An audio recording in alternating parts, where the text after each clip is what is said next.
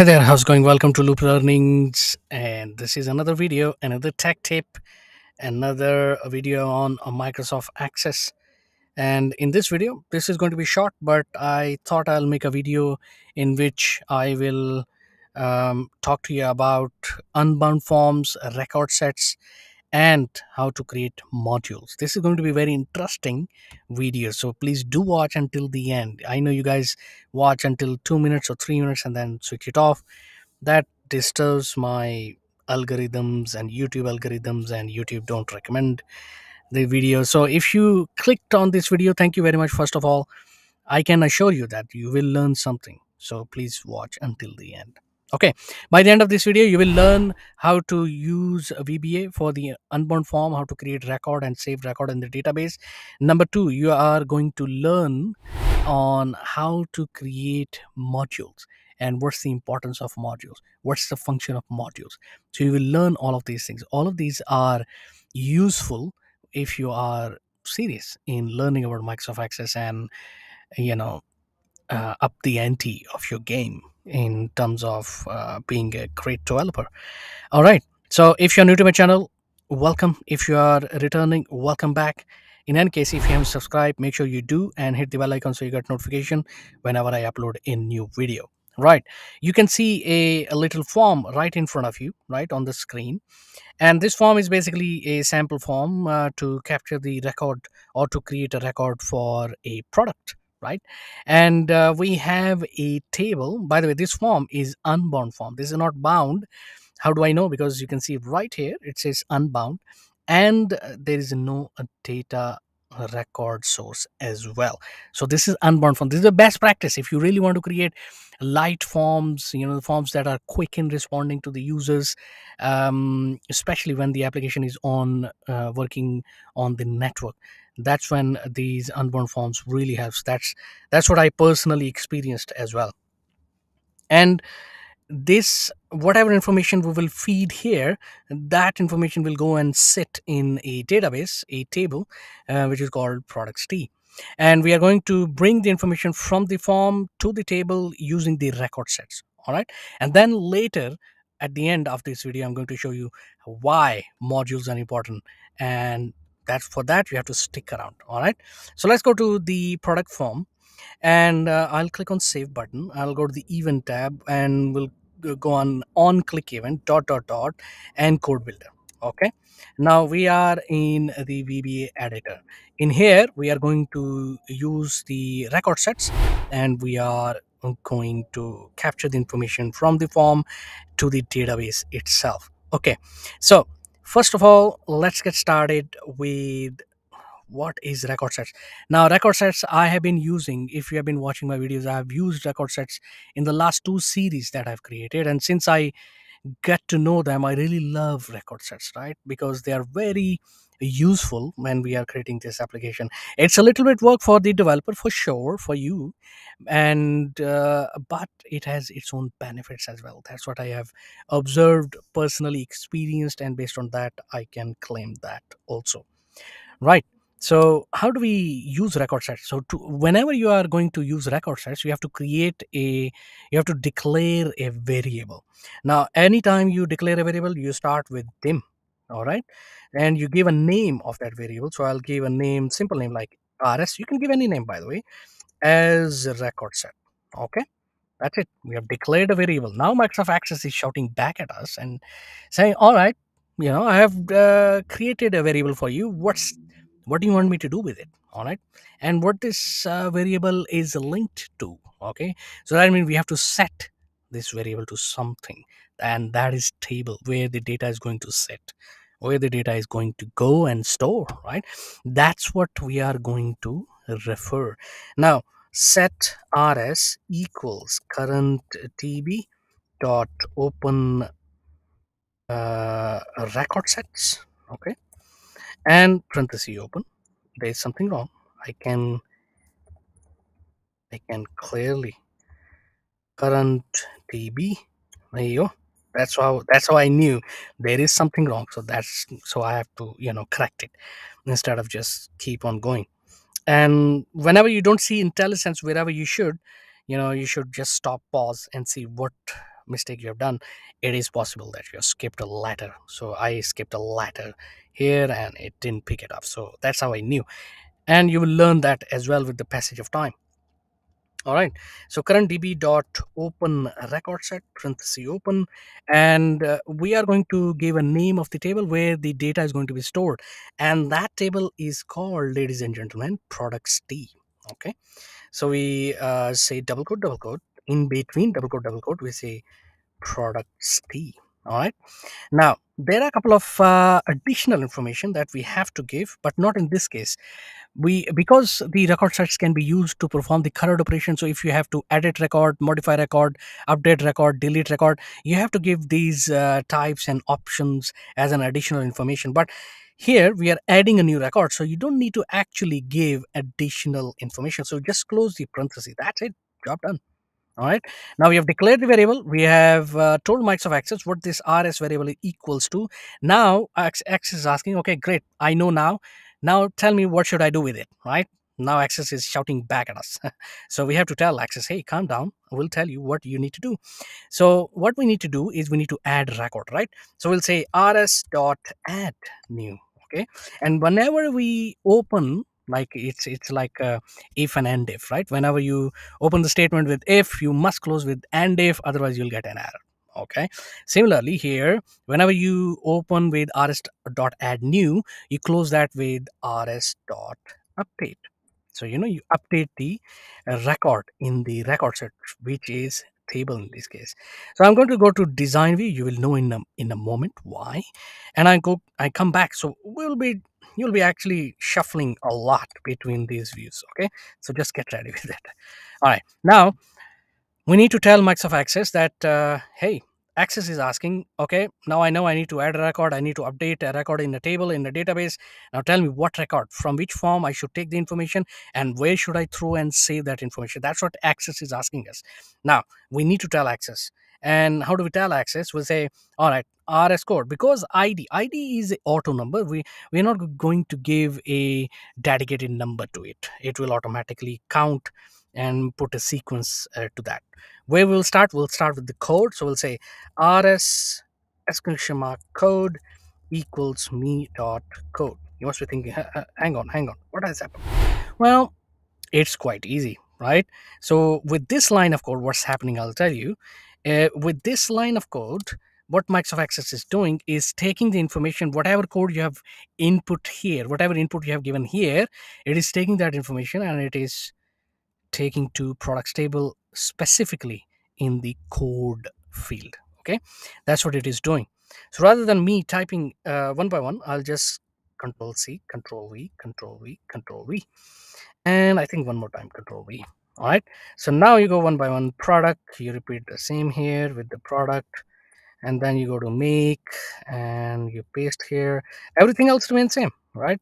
And that's the beauty of copy pasting. But if you are learning, I would strongly encourage that not to do the copy and paste. You must type in by yourself, so you will know how to do it. All right, we're done with that.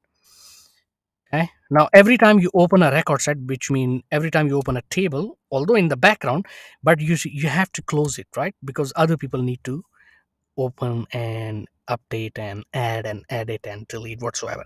So how do we close the table that we don't even see? It's very easy. So we say rs dot close. That's it. And we say set rs equals nothing. That's a proper close. Now we throw a message box to the user to confirm that, hey, whatever you have done, it is done. Okay, it's a confirmed, it's done. So I say do cmd.beep and we throw a message box says the product, okay, has been created. You can do a lot of creativity. You can bring a lot of creativity in your message boxes as well. uh, that tells me, that gives me an idea. Maybe I make another video in which I bring some another dedicated video only for the message boxes. I'll do that. Let me know in the comments below if you're interested. Okay, then I will make it, otherwise I will not. It's quite easy. So we give the title and there you go. Our code is done. We just compile it. There's no error, nothing whatsoever. We close the table and it's time to do the testing. Well, let's go ahead and do the testing. In the form we will go And of course, as I said, ID field is not necessary to give because it's an auto number. We just give a code. So for example, we give a code, right, A97798. I'm just giving a random code. Product, let's say iPhone 15 Max Pro. Good, isn't it? And the make is Apple.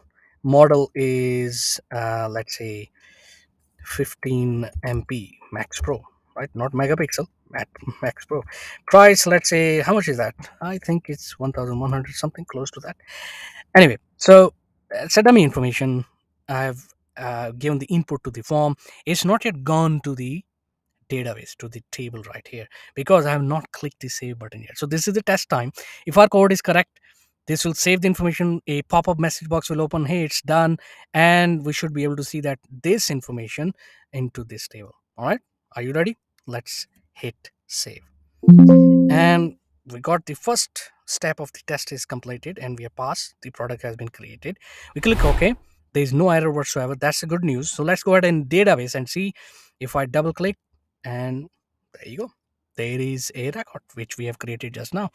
And so this is how you use record sets, and you actually, use them to create the information, edit the information, update the information, delete the information even from the database.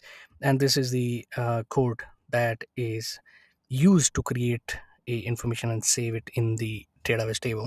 Now what if I tell you that you can perform the all this tasks, whatever we have done, with one line of code? Would you believe me?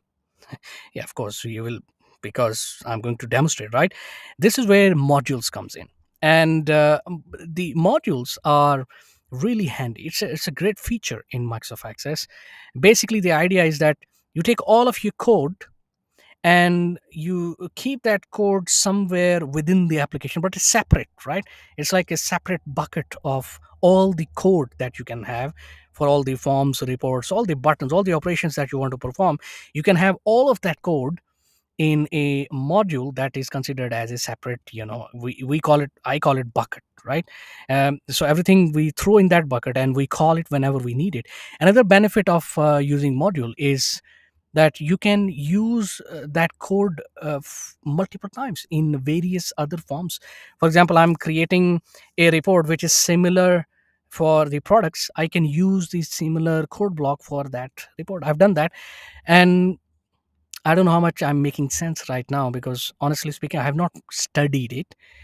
However, I have learned by doing it, practicing it, watching other videos, and now I can say fairly I can create a function in a module. And that's why I'm demonstrating. So if I have explained something which is not making sense, I apologize for that. I try to stick with whatever I know, right? And anyway, so in a nutshell, modules are very beneficial. Now how to create those modules, right? That's the question. So go to create, and there's a section, the last, called macros and code. And in here on the top we have a module. So click here. It looks like a VB editor, normal, right? But it's a module. Now let's do one thing. First we save that module. So Control S, and now it is asking, hey, do you want to save? I say yes. And it is asking what name you want to give. Or I always give a name, global mod.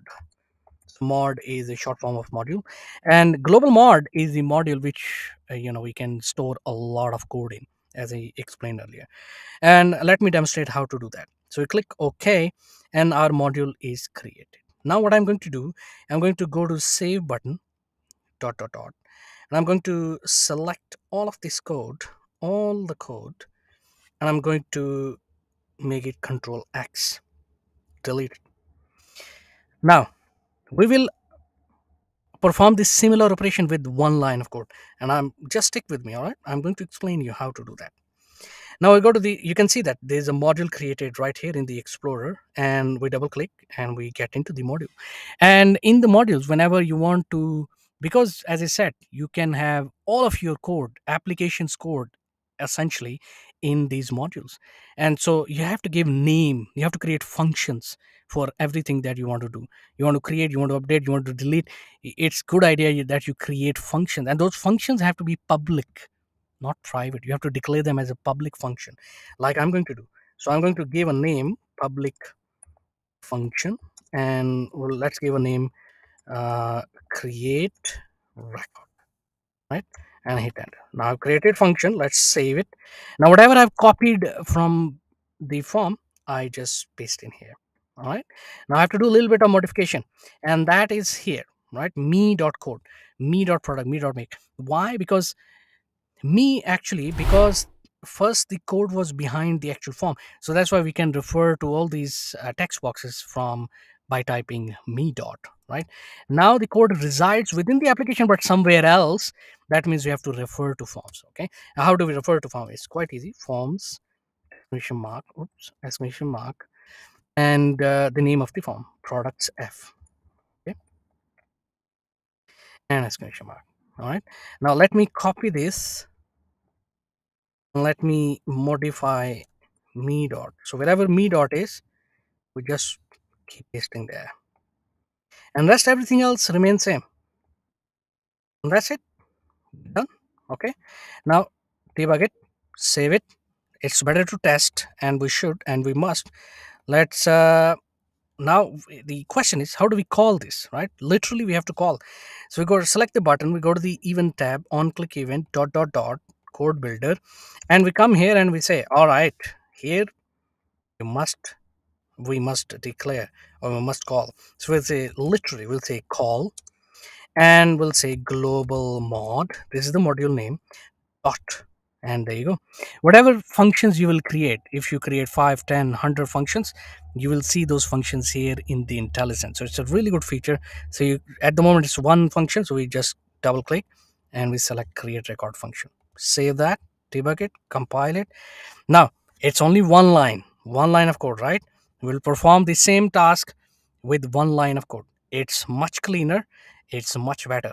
All right, let's go and test it before I get into more praise. So this time we'll do the product code will be like S0087, something like that. So product is Samsung Galaxy Note 15. I don't know, I'm just making it. I don't know whether Note 15 exists or not. Make is Samsung, and the product code is Galaxy Note 15, GN15, and the price, it's also similar to iPhone price. I don't know, but I'm just making a guess. Right? 1250, let's say. Now, if our code is correct, if our module is correct, if our function is correct, if we have called it correctly, then we should have similar text message box, and the record should be created. So let's test it out. Let's click on save. There you go. The product has been created. So click OK. Now there's no error whatsoever. So let's confirm in the database whether the data has been created. So double click on products, and there you go. Right. So you can see that behind the form, it's just one line, right? So go to dot dot dot, it's just one line. It's more cleaner, more lighter for the forms, because you have all those functions, and some forms have crazy number of lines of code. You can keep all of that code in the modules. You can keep declaring the functions, creating the functions, and you can achieve the similar operation. I really like this. I don't know about you, but I really like these classes and modules, because they are like separate buckets within the application, and we the entire code essentially resides there, and we call that code whenever we need it. It's fantastic, you know. I really hope that you have learned something. If you have, and if you liked whatever you have seen, make sure you hit the like button, okay? And if you haven't subscribed, make sure you subscribe also, and hit the bell icon so you get notification. It's free. It's free. Subscribe. Go ahead. All right. Anyway, that's it. Let me know in the comments below also. Did you learn something? Did you not? Did you know it before or not? Let me know, right? Anyway, thank you very much, and I will see you in the next one.